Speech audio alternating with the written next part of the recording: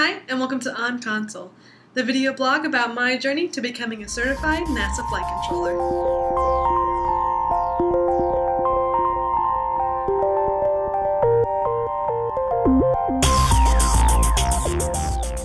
Hi again, Jenny here.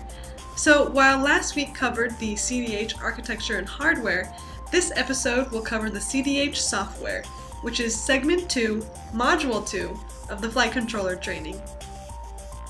So in software, time management is very important. So the primary CNC broadcasts out the time along with a message with a bunch of other basic health and status information.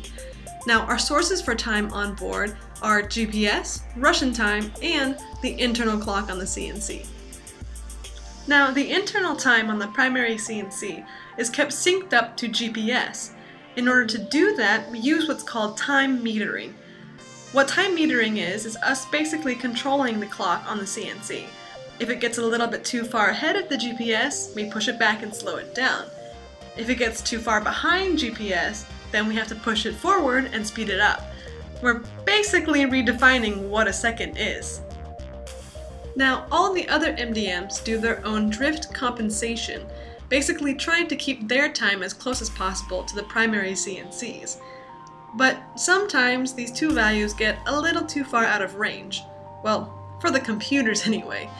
This loss of sync happens at just 350 microseconds off. That's barely over a third of a millisecond. Now, when this happens, it's our responsibility to sync that MDM back up to the system, because as long as an MDM is out of sync, you can't trust any data coming down from it, which also means we can't command to it. We also learned a lot more about executing data dumps and file transfers, which I've talked on before. But we also learned about how we can actually change the software on board. Now, some parts of the software were never meant to be changed and would require a patch if we wanted to do so. There are other parts, though, that were meant to be replaced often, and they have their own version IDs and checksum wildcards. So, what's a checksum? Well, a checksum is a calculation on the information that you're sending. It makes sure that the data that you receive at your destination is the same that left the origin. Now, a checksum wildcard is a random bit that makes sure the checksum is the same. That way you don't have to reprogram a whole new calculation every time you send something small. So this is how we make minor edits to the software. Now, as it is with most things to do with files and data, Cronus is responsible for managing this when someone wants to make that change. Now, the biggest thing with all of this is practice, practice, practice. We go through all of the motions associated with doing a software change, a data dump, a file transfer, and a lot of other actions. And we do these in FCPTT rooms, or Flight Controller Part Task Trainer rooms. In here, we have access to about all of our console tools, and we also get simulated ISS data, so we can actually send commands and see how our displays change. Now, in addition to practicing these, we also get to see how to respond to failures and what to look for. We all wait in anticipation when our mentor's around, trying to figure out what she'll break next. Alright, overview looks good. Caution warning is good. No messages. I wonder what she's gonna throw in. It's been a while. Everything still looks good. I don't see any. Oh god. Oh god. Has that been there the whole time? Did she just do that?